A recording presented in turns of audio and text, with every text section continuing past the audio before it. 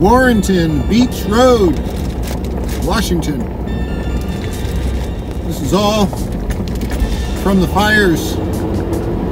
California, Oregon, and Washington.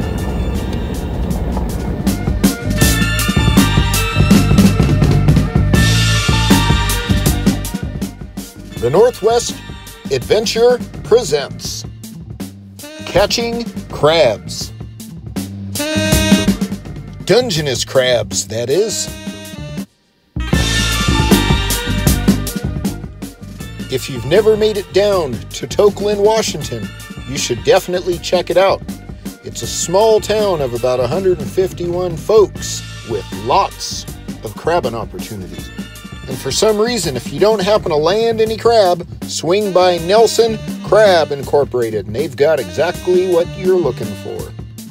Beats by AC the PD. Now that I've arrived to the dock, let me introduce myself. I go by the name of the Northwest Adventurer, and what we're going to talk about and show you in this episode is how to use a crab ring, how to throw it in the water, how to let it soak, and how to retrieve the crabs, and how to identify the males from the females. If you're new to my channel, please hit the like button, and if you like what you see, then subscribe to the Northwest Adventure. All right, so the bait we're using today is chicken.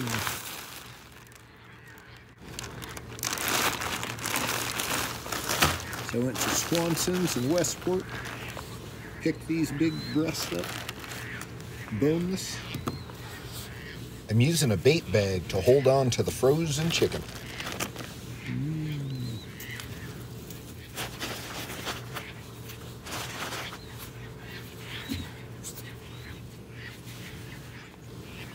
Right. Chicken. Boil. So now the crab ring is pretty much ready to go. I've got the bait in the bag, and now I'm going to do kind of an underhand toss into the waters of the Willapa Bay. Now that the crab ring has hit the bottom, I'm going to let it soak in the water for about the next 15 to 20 minutes. So basically what I'm trying to do is get the crabs sniffing out the bait, and they're going to start cruising my way. And once they get to the ring, and after about that time elapses, I'm going to give it a nice tug and pull that baby up. In the state of Washington, I can legally fish with either 2 crab pots or 2 crab rings. I prefer the crab rings because they're easier for me to transport around. Which do you prefer, crab pots or crab rings? Let's discuss in the comments. Last week's chicken. Let's go with the fresh. Fresh is the word, you heard. Make sure you load up the crab bag with about as much chicken as you can.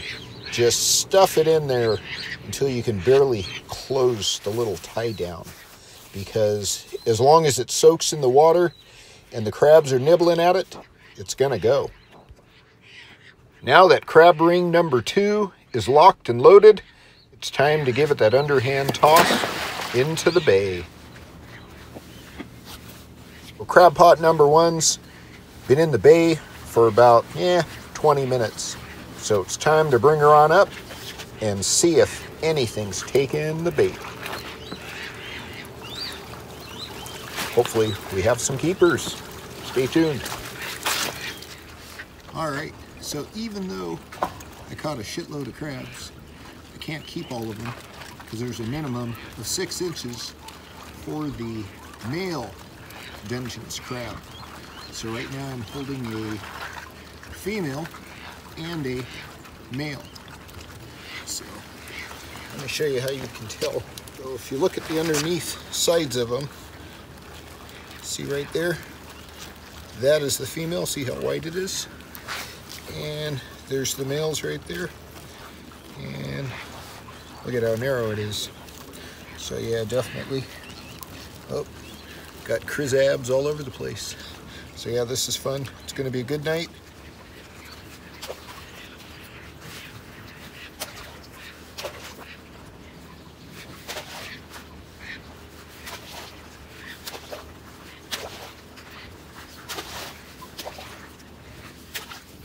Did you count how many crabs I just threw back in the bay?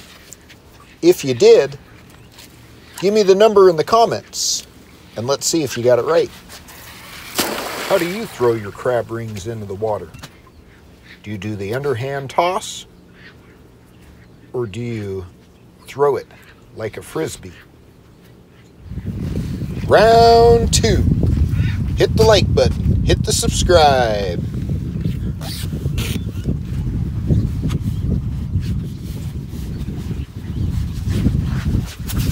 Not so much digging the eelgrass, but it is what it is. Nice. You'd have to at least measure one.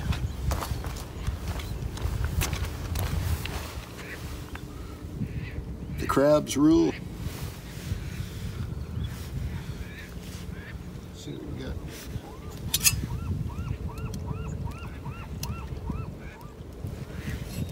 Six. Let's keep her. Yeah. Into the bucket he goes. I don't like to brag nor even boast, but who catches crabs from coast to coast? So here's that frisbee toss I was talking about. This way it gets out there pretty far. Sometimes. All depends on how late in the night it is and how many times I've had to throw that thing out there. Ah, yeah, now we're talking. Not so much eelgrass and kelp this time. Just crabs. Okay. This guy looks like a total keeper.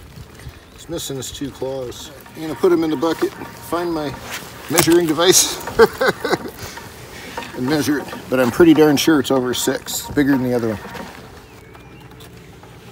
Yep, he's good. He's 6.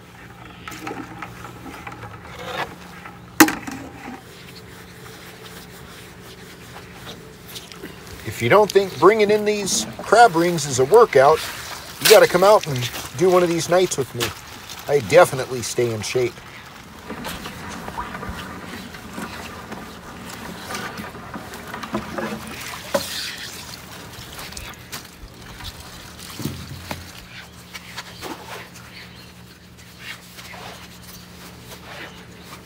And even though I'm not catching a lot of keeper crabs, I'm catching a lot of crabs.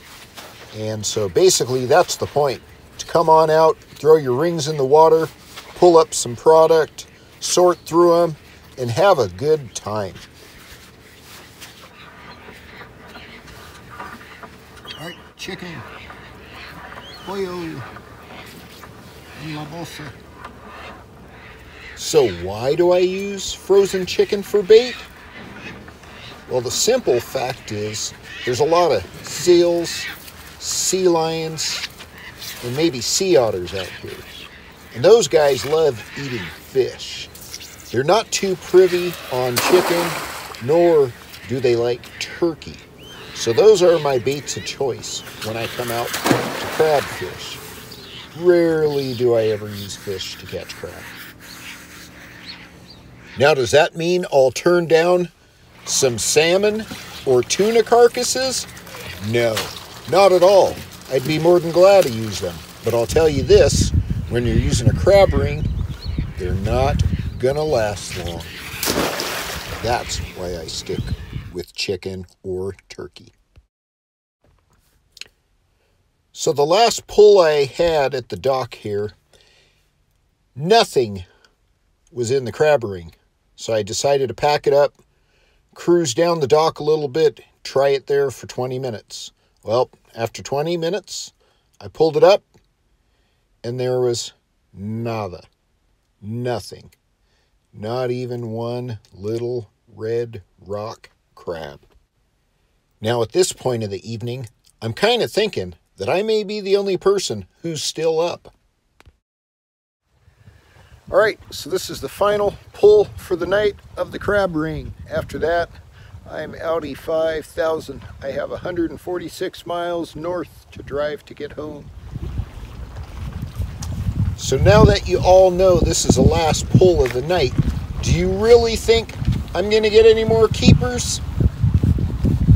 Come on now, stick around, watch the rest of the video, and let me show you how this old salty dog gets things done. All right, cool. 6. Oh yeah, that's all I needed was a 6. So now that I've got my catch, let's cruise back to Studio Narvaez. I'm going to show you how I prepare these, cook them up, and eat them up. Yum! I'm going to steam these crabs. So, I've never added beer to my crabs, but watching a few YouTube videos, peeps in Virginia and Maryland use it for the blue crabs. So I'm going to try it with a can of Heineken and see how it turns out.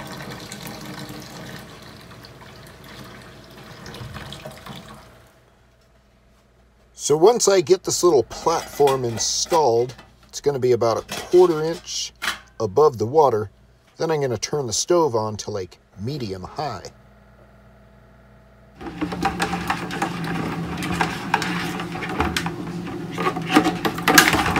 So pay close attention to how I handle these crabs. If you haven't handled crabs before, pay attention, because they will chop your fingers up real nicely.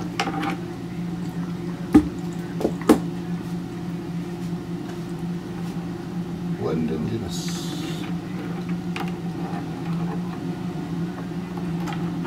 The nail. Teeny claws. Still lost it. It's got a hard shell though.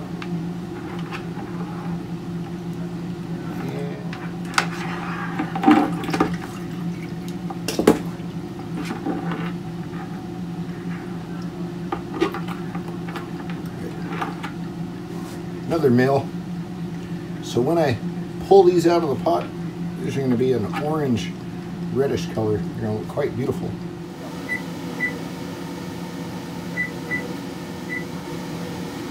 All right, going to set it for about 27 minutes.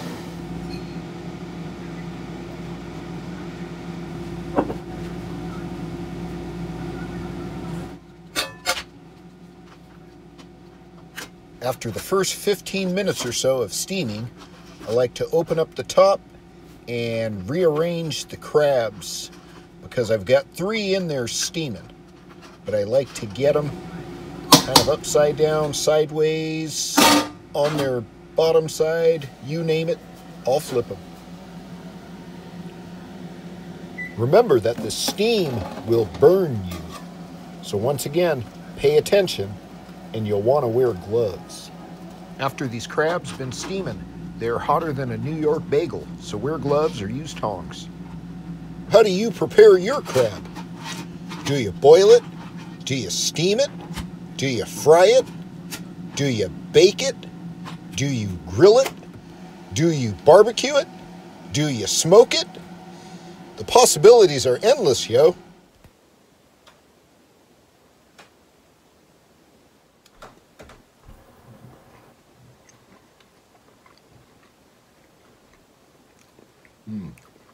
Delicious.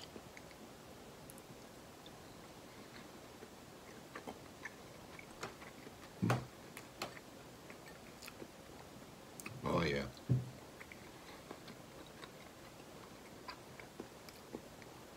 Not sure there will be any left for crab cakes.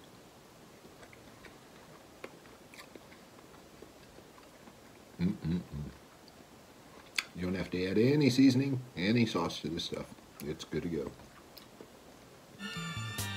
The following morning, my sister stopped by to pick up a little bit of crab for my mom. A few hours later, my mom sent me this text and a picture of her lunch. So by the look of the picture, I totally believe she loved that Dungeness crab.